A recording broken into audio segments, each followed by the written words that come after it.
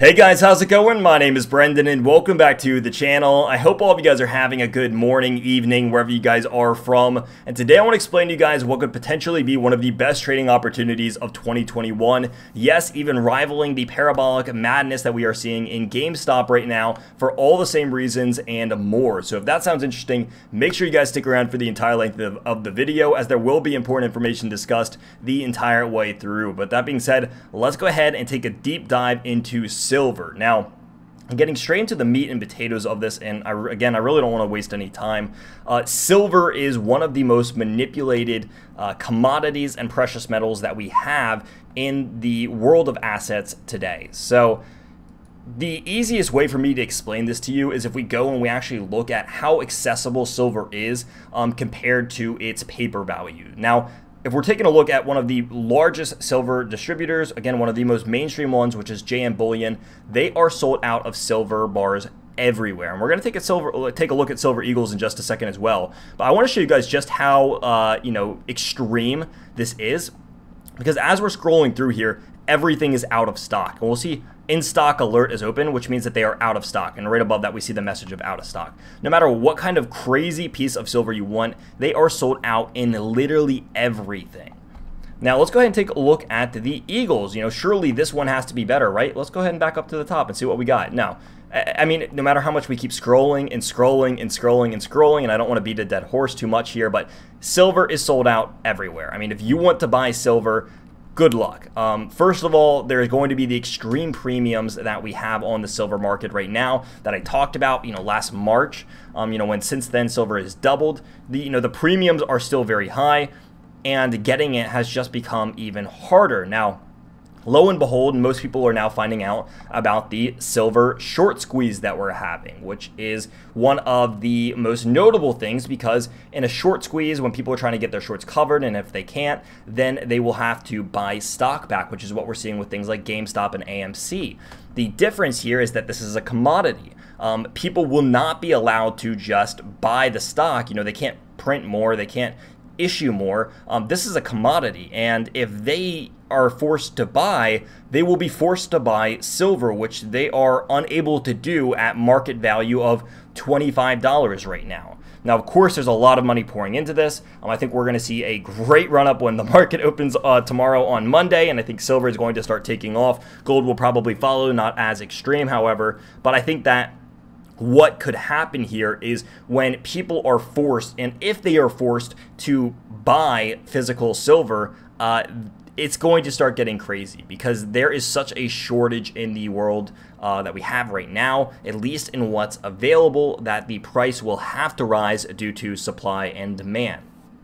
So going over to this chart, I want to look at some of the stats that we have on how vastly different the paper versus physical world of silver is, because it is almost laughable. I'm smiling right now because I'm looking at how crazy this market is. But let's look at a little bit of the stats on paper silver and kind of what we have over here. So a couple of statements that we have. Of course, we have the global silver exchange trading versus the mine supply, and then we have the global silver notional trading versus the silver investment. A couple of the significant quotes here that we can read through, to cut out a lot of this wordiness and jargon. We have thus the exchange traded at 180 times more of paper silver in 2016 than the global mine supply of 886 MOZ. Scrolling down to this next one, we have, thus the paper notional silver trading ratio of physical silver investment was a whopping 517 to 1, double that of gold, which was 233 to 1. Now that the 517 to 1 of the notional paper trading ratio to physical silver investment of 2016 does not take place into account by any of the huge OTC markets. So, needless to say, there is a gap here. And again, we can see this from the illustration and charts. There is something going on where we now have a significantly larger amount of paper silver than we have physical silver. Now, a lot of people have known this, and what these ratios are saying, this doesn't necessarily mean that we have 517 times more paper silver than physical silver. That's not what this is saying, but we can start seeing that the gaps on physical versus paper trading and some other things of, the actual of what we are mining and what we are have in our physical reserves and investments compared to our physical ratios, they are growing and growing and growing. And now that we are about 3 or 4 years past this article, we can only expect that this has gotten even more out of hand. Going back to the price of silver, I want to explain what this could mean, because now we have a record shortage on silver. We also have one of, again, a very, very large short squeeze, and now we have paper trading, which is coming in here with a whole lot of other factors, along with the side of Wall Street bets. Now, Wall Street bets has been a controversial topic that I would say most normal people are very okay with. They kind of are now realizing this and saying that, you know what, silver is one of the most manipulated metals and assets and commodities in the world. Let's go ahead and make sure that this has a very fun time, a very warm welcome into 2021. I think that's going to be one of the best ways to put it over here. So that, on top of everything else, is the icing on the cake. And I almost made this video a couple of days ago. I'm really glad that I didn't, because now that that has come out, now that that kind of publicity is getting into this gives me all the more reassurance. I was about to load a bunch of money into silver the other day. That news came out with so much publicity. And now it's everywhere. I mean, you have Ivan on Tech tweeting about it. You have all sorts of these major, big public figures that are now all about this silver rally.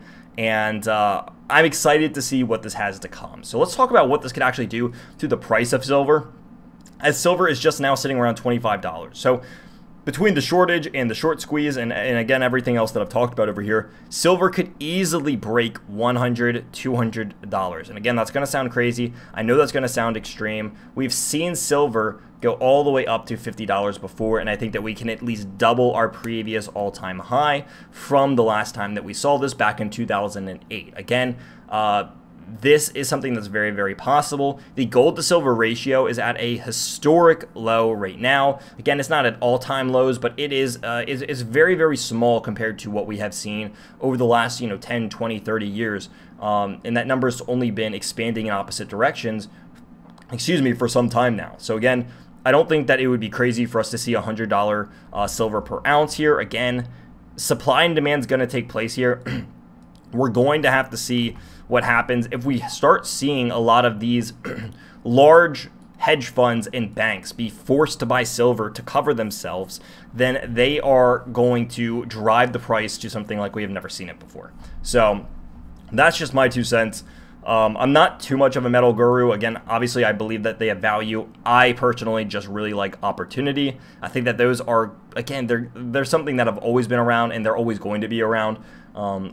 I don't do too much trading on them. I do a little bit of investing into them. But again, this is one of the opportunities where I see it. The last time I really did any kind of major swing trading for silver was back in March of 2020 when it hit those lows from the COVID. But now this is another time when I'm seeing silver. I'm seeing it as a very, very undervalued asset with a whole lot of potential. And we'll see what happens on Monday. Again, my guess would be that silver goes for a nice little rip here on Monday, and it would probably continue past then. So this could really be the reversal that we have seen on silver for some time now, ever since it bottomed out last year, just around $11.50. So time will tell. I'm excited to see what's to come. This is a little bit longer of a video than I normally do, but again, hopefully you guys did enjoy. If you guys did, hit that like button, hit that subscribe button, and if you guys have anything to say, throw it down in the comment section down below. I love being able to interact and comment and talk with you guys down there. And if you guys want to join the link to the Discord, I will throw that in the description as well and throw it up at the end of the video. So once again, guys, thank you guys so much for watching. Hit that like button, and I will see you guys in the next video.